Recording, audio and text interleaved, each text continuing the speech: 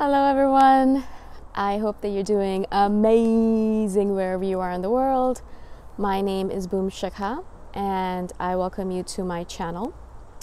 As always, I'm so grateful that you're listening, subscribing and commenting. I really appreciate the support.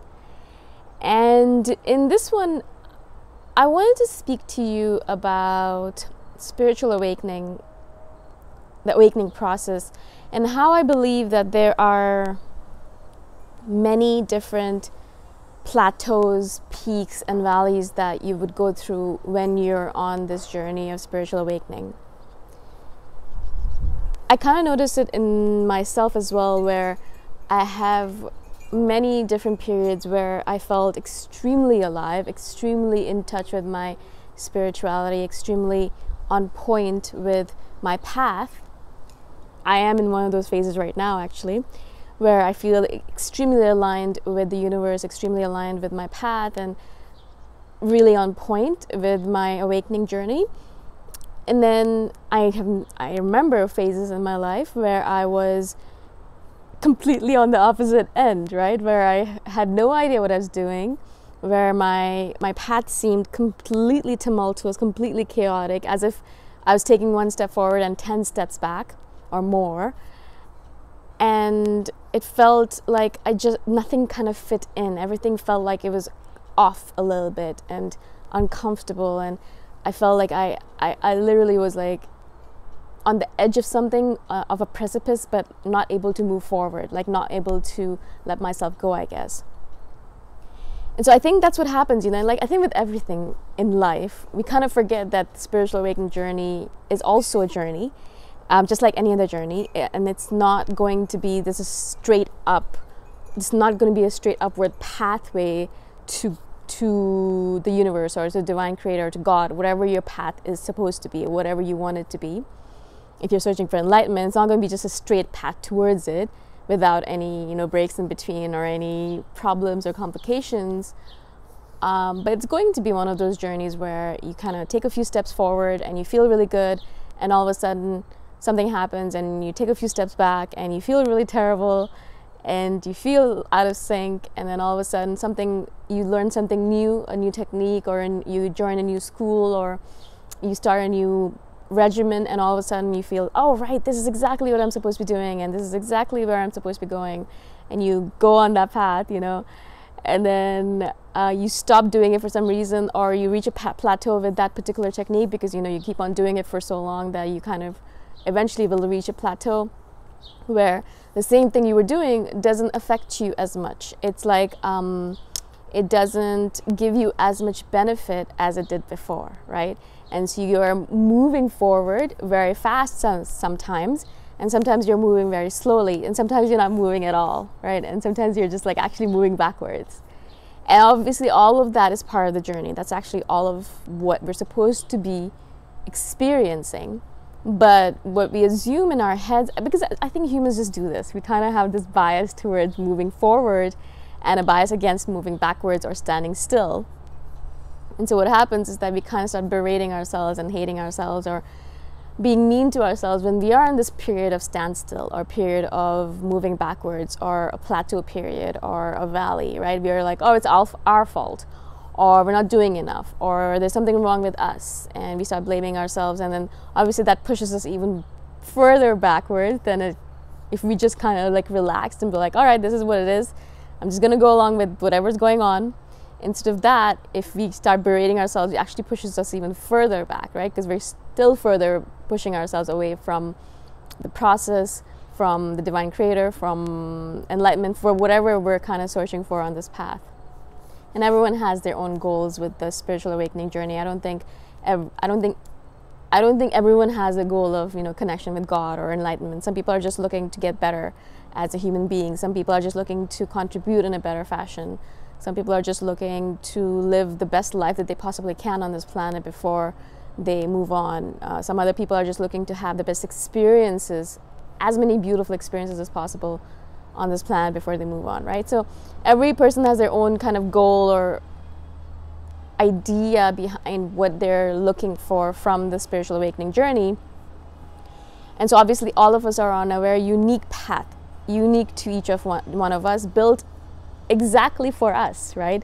Depending on what our life past experiences were, past lives were, what our lessons are supposed to be from this particular life path, what we're supposed to be learning from this, where we're supposed to be going, etc. So there's so much uniqueness to our journey that what we end up doing is doing ourselves a disservice when we look at someone else's path and say, so they're doing that and they're going so much faster than me. I'm doing exactly the same thing. I'm going not at all fast. So what's wrong with me, right? And then we kind of take that as a sign, I should stop doing this and I should try something else. Well, not really, maybe, but not really, not all the time. Maybe it's just that you are a little bit slower than other people, or maybe you are just, maybe you're slow at this part of your life, but the next part you can be faster, and the other person's gonna be slower, So it's like we kind of make up all these stories in our head to basically put doubt, like sow doubt, seeds of dissension or seeds of doubt or anxiety into our path. And I think a lot of it causes the reactions that it causes and causes our path to be slower than it's supposed to be. Because in fact, I think, and I've been thinking about this a lot, if we didn't have these doubts on our path, and if we kind of went along with it without a lot of resistance, with a lot of surrender, and with a lot of just letting go to whatever's happening and kind of just understanding that that's exactly what's supposed to happen for us, I believe that if I could do that, and I know I can't, and I have a hard time with it, I'm trying to, but I have a hard time with it. I know that if I could just do that, that I know my path would just become faster and faster, because I wouldn't be spending so much time actually resisting what's happening, but I would just kind of be going along with it, which means that I would be flowing faster. And you've seen this a million times before, I'm sure, where, if you notice something that's moving along with the river as opposed to opposing the river, you can see how much faster something, whatever it might be, a block of wood or a branch or whatever it might be, if it's in the river and you kind of notice it moving, if it's kind of getting stuck somewhere, obviously it moves slower. But if it kind of just goes along with the river, that's what the lazy river concept is all about. If you just go along with it, you can just move as fast as possible, as fast as the river is moving. And so we kind of, instead of kind of being, as I said, resistant to whatever's going on, if we could just kind of be like, all right, yeah, so I'm in the slow mode right now, and I'm not going to make a lot of progress, that's okay, but I'm going to keep on going. That's it. I'm just going to keep on going. I'm going to keep on doing whatever I need to do. If something feels good to me in terms of my path, and I believe intuitively that I should be doing it, then I'm going to do it. If I feel no, then I won't, and I'll just keep on going. And sometimes I'll move very fast. Sometimes I'll move very slow. Sometimes I'll move not at all.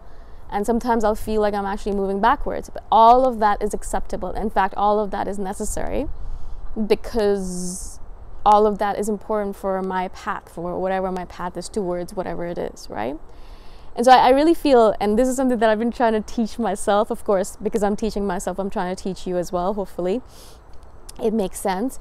But I'm trying to really build that surrendering, that letting go, that like not resisting and not being like, this is how it's going and I hate it and I don't want it to go this way.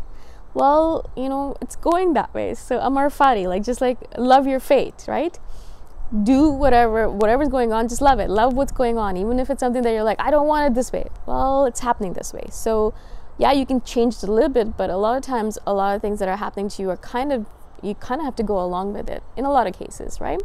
I'm not saying just if someone's slapping you in the face, just let them keep on slapping you, but kind of a lot of the things that are happening in the divine providence kind of way, that just kind of has to happen. You have to kind of go along with it and be like, right, so this is the lesson I'm supposed to be learning. Let's learn it, instead of being resistant and being like, no, I don't want to learn it. I don't want to do it. I want to throw a tantrum about it, and then wasting time throwing that tantrum, because eventually that lesson's still going to be there, that path's still going to be exactly the same, and you're still going to have to go through it. If you stopped resisting and just went through it, it would be so much faster, and you kind of go through these stages of peaks and valleys and plateaus faster and faster and faster, instead of spending half the time in resistance, half the time in crying about it, half the time in moaning about it or complaining about it, and then eventually you'll be like, all right, fine, I guess I'll do it, kind of thing. which I do a lot. I'm like, wow, I wasted so much of my time doing that. I could have just gone right into it. I guess it's a human way of doing things. That's why we're so imperfect. So I hope this kind of makes sense, and I wanted to share this because, as I said, I've been thinking about it myself, and It's something that, it's a little bit abstract obviously, but it's an idea that I feel would really lend ourselves credit and our journey credit, because I think it will really help us move faster and faster, even in the slow phases, right? I think it would really help. So hopefully this makes sense. If you have any questions about this or about any of the other videos I've done, please comment below and I shall do a follow-up. Again, thank you so much for being on my channel. I really appreciate your support, and I shall see you the next time around. Bye for now.